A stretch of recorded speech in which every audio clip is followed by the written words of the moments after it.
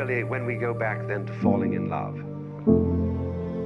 and say it's crazy, falling. You see, we don't say rising into love. There is in it the idea of the fall. And it goes back, as a matter of fact, to extremely fundamental things. That there is always a curious tie at some point between the fall and the creation. Taking this ghastly risk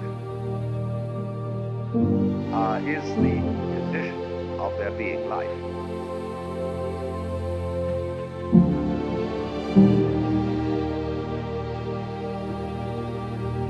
You see, for all, life is an act of faith and an act of gamble.